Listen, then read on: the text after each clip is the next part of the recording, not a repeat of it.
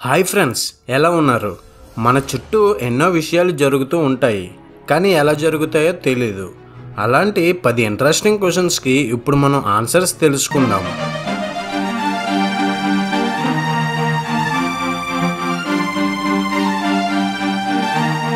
టాపిక్లోకి వెళ్తే నెంబర్ 1, గంటలకు కొంచెమే ఎందుకు వాడతారు? దీనికి జవాబు ఏంటో ఇప్పుడు చూద్దాం. దేవాలయాలలో, చర్చిలలో గంటను ఉపయోగిస్తారు. ఆ గంటల శబ్దము ఎంతో దూరానికి వినిపిస్తుంది. ప్రార్థనా స్థలాలు వేరైనా ఆ గంటలు అన్నీ ఒకలాంటివే. అవన్నీ కూడా కంచుతోనే తయారవుతాయి. కంచు అనేది ఒక లోహ మిశ్రమము. కంచుకు స్థితిస్థాపక గుణము ఎక్కువ. దీనివలన కంచును కంపించేటప్పుడు గంట కంగుమని కంపనాలను ఎక్కువసేపు ఉంచగలదు. అలా కంచు చేసే ధ్వని ఇతర ఏ లోహాలు కూడా చేయలేవు. అందుకే కంచు మోగునట్టు కనకంబు మోగున అని అన్నాడు శతకకారుడు. నెంబర్ 2, ఆవు పాలు కంటే గేదె పాలు తెల్లగా ఉంటాయి ఎందుకు? దీనికి జవాబు ఏంటో ఇప్పుడు చూద్దాం. పాలు అన్నీ తెల్లగానే ఉంటాయి. అందుకు కారణం పాలలో కాల్షియం ఎక్కువగా ఉండడం వల్లనే. ఇక్కడ ఆవు పాలు గేదె పాలు కంటే కొంచెం పచ్చగా ఉంటాయి అంతే. మీరు నిశితంగా గమనిస్తేనే కానీ అది తెలియదు. దీనికి కారణము ఆవు పాలలో బి కెరోటిన్ అధిక మోతాదులో ఉండడం వల్లే. అదే గేదె పాలలో తెల్ల రంగుకి కారణం అధికముగా కాల్షియం ఉండడం వల్లనే. నెంబర్ 3, బుల్లెట్ ప్రూఫ్ అద్దాలు ఎందుకు పగలవు? దీనికి జవాబు ఏంటో ఇప్పుడు చూద్దాం. మామూలు అద్దాలు రాయితో కొడితే బల్లును పగిలిపోతాయి. వాటి గుండా తుపాకీ గుండు సులువుగా దూసుకెళ్ళిపోతుంది. కానీ బుల్లెట్ ప్రూఫ్ అద్దాల విషయంలో అలా జరగదు.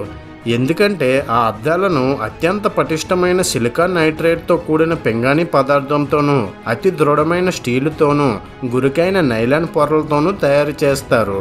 దృఢమైన పింగాణి వేగంగా వచ్చే తుపాకీ గుండును హఠాత్తుగా ఆపివేయడంతో దాని శక్తి గాజు పలకల్లోకి చొచ్చుకుపోకుండా తగిలిన ప్రదేశంలోని పై పొరల్లోనే వివిధ దిశలకు వ్యాపిస్తుంది. అలా వేగం కోల్పోయిన తుపాకీ గుండు గాజు పలక అవతల వైపునకు పోకుండా ఆ గాజులోని నైలాన్ పొరలతో చేసే గజిబిజి జాలీలో చిక్కుకుపోతుంది. అందువల్లనే బుల్లెట్ ప్రూఫ్ అద్దాలు పగలవు. నెంబర్ 4, సీతాకోక చిలుకలు ఎంత దూరం ప్రయాణించగలవు? దీనికి జవాబు ఏంటో ఇప్పుడు చూద్దాం. మామూలుగా సీతాకోక చిలుకలు ఉన్న ప్రాంతంలోనే ఒక చెట్టు మీద పూల నుంచి మరో చెట్టు మీద పూలపై వాలుతూ ఉంటాయి. కానీ కొన్ని తెగల సీతాకోక చిలుకలు ఎగురుతూ అత్యంత దూరాలు పయనిస్తాయి. అలాంటి వాటిలో అమెరికాలో ఉండే అమెరికన్ మోనార్క్ బటర్ఫ్లైలు ఉత్తర అమెరికా నుంచి ఒక శరత్కాలంలో బయలుదేరి మెక్సికోని చేరుకొని అక్కడ శీతాకాలం అంతా జీవనం సాగిస్తాయి. ఈ కీటకాలు 3000 కిలోమీటర్ల కన్నా ఎక్కువ దూరాన్ని జస్ట్ 8 నుంచి 12 వారాల్లో పయనించగలవు. ఇవి రోజుకు సరాసరి 70 కిలోమీటర్ల దూరం పయనిస్తాయి. గాలివాటం అవి పయనించే దిశకు అనుకూలంగా ఉంటే రోజుకు 300 కిలోమీటర్ల దూరం కూడా పయనించగలవు. అవి తమ ప్రయాణంలో ఆకాశంలో ఉండే సూర్యుడు ఉండే స్థానాన్ని మార్గనిర్దేశకంగా ఉపయోగించుకుంటాయి. శీతాకాలం చివరిలో అవి మరలా తమ స్వస్థలాలకు బయలుదేరక ముందే గుడ్లను పెట్టి వాటిలోని ఆడకీటకాలు మగ కీటకాల్లో కొన్ని మరణించడంతో పాటు మిగిలిన సీతాకోక చిలుకలు వాటి సంతతితో తమ స్వస్థలాలకు చేరుకుంటాయి. నెంబర్ 5, ఫ్యాన్ గాలి పైనుంచి కిందకు వీస్తున్నా సరే క్యాలెండర్ కాగితాలు మాత్రం పైకే ఎగురుతాయి ఎందుకని? దీనికి జవాబు ఏంటో ఇప్పుడు చూద్దాం. ఇలా జరగడానికి కారణం గాలి వస్తువులపై ప్రయోగించే పీడన ప్రభావమే. ఉదాహరణకు 2 యాపిల్ పళ్ళను సన్నని దారాలతో ఒకదాని పక్కన మరొక దాన్ని వేలాడదీసి వాటి మధ్యన ఉండే ఖాళీ స్థలంలో గాలిని ఊదితే ఆ పళ్ళు 2 ఒకదాని నుంచి మరొకటి దూరంగా జరుగుతాయి అని అనుకుంటాము. కానీ నిజానికి అవి 2 దగ్గరగా వస్తాయి. గాలి ఊదడం వల్ల అంతకు ముందు యాపిల్స్ మధ్య ఉన్న గాలి తొలగిపోయి తాత్కాలికంగా అక్కడ శూన్యం ఏర్పడుతుంది. ఆ శూన్యాన్ని గాలితో నింపడానికి ఆ చుట్టుపక్కల గాలి అక్కడికి వస్తుంది. ఆ గాలి తనతో పాటు యాపిల్స్ను కూడా దగ్గరికి తీసుకొచ్చేస్తుంది. ఫ్యాన్ నుంచి గాలి వీస్తున్నప్పుడు కూడా ఇదే సూత్రం క్యాలెండర్లపై జరుగుతుంది. పైనుంచి వేగంగా వచ్చే ఫ్యాన్ గాలి క్యాలెండర్ పేపర్లపై వద్ద అంతకు ముందు గాలిని తొలగిస్తుంది. ఆ ప్రదేశంలో పీడనం తగ్గడం వల్ల క్యాలెండర్ కింద వైపు ఉండే గాలి అక్కడికి చేరుతుంది. కింద నుంచి గాలి పైకి వచ్చినప్పుడు తేలికగా ఉండే క్యాలెండర్ కాగితాలు పైకి లేచి రెపరెపలాడుతూ ఉంటాయి.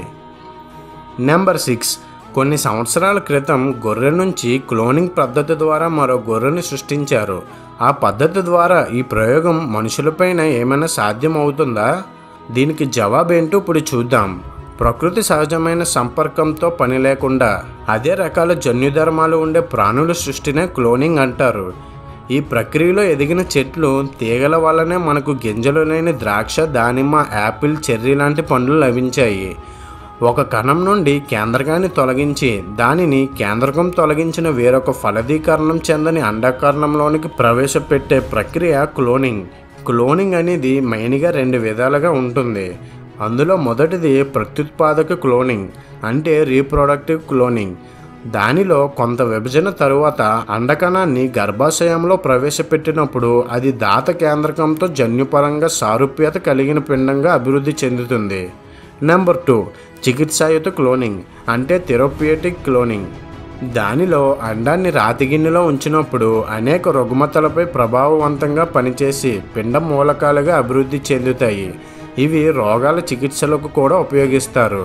1997లో రోస్లిన్ ఇన్స్టిట్యూట్కి చెందిన ఇయాన్ విలిముడ్ తన సహచరులతో కలిసి గొర్రె క్షీరగ్రంథుల నుంచి డాలీ అనే గొర్రె పిల్లలను క్లోనింగ్ ప్రక్రియ ద్వారా విజయవంతంగా సృష్టించబడినప్పుడు ఇది మీడియా దృష్టిని ఆకర్షించింది.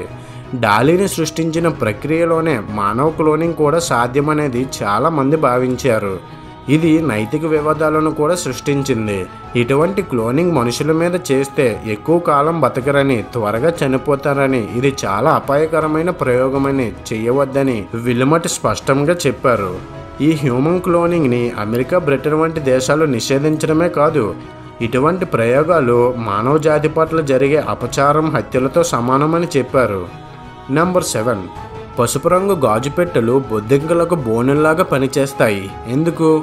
దీనికి జవాబేంటో ఇప్పుడు చూద్దాం. మనం చూడగలిగినట్టు ప్రాణులన్నీ వివిధ రంగులను చూడలేవు. బొద్దింకలు పసుపు రంగును చూడలేవు. ఎందుకంటే వాటి కళ్ళల్లో ఆ రంగు పౌనపుణ్యానికి స్పందించే కణాలు ఉండవు.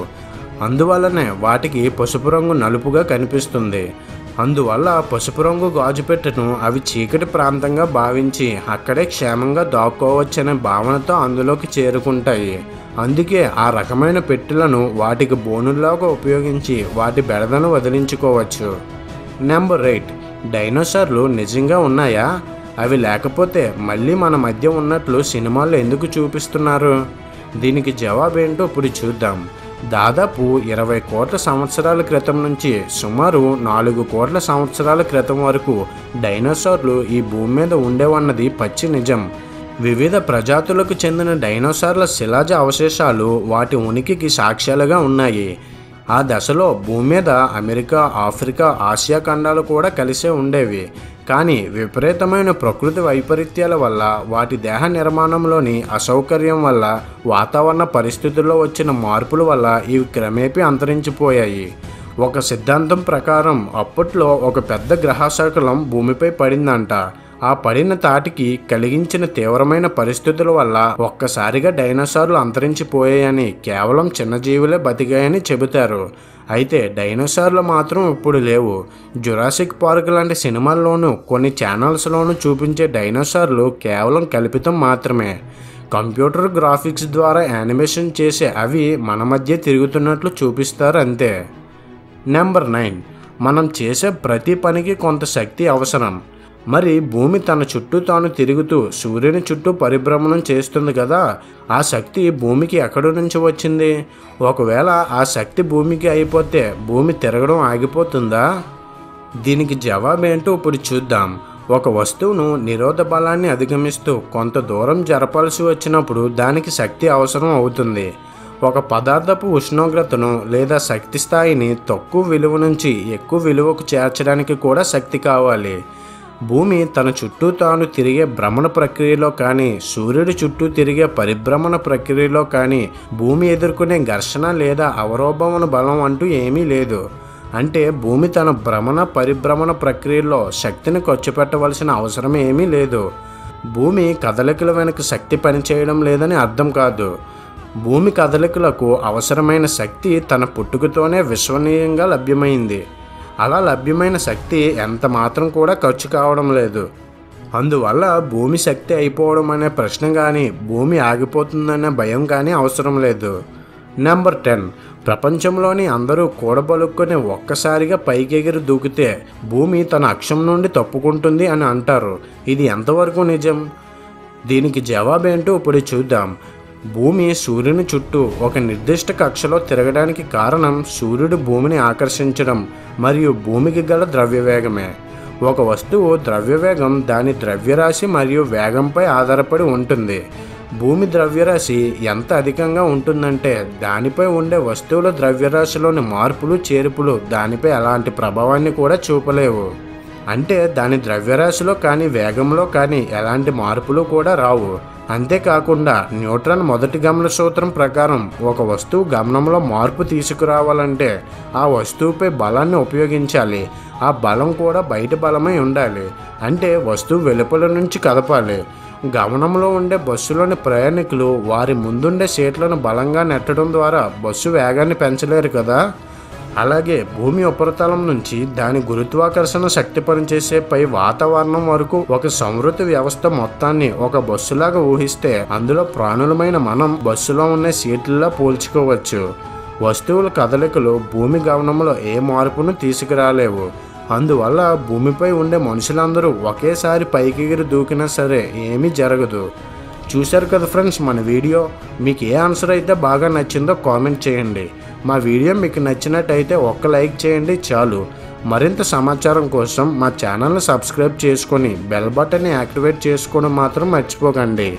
రేపు సరికొత్త వీడియోతో మీ ముందుకు వచ్చేస్తాను. అంతవరకు హ్యాపీగా ఉండండి.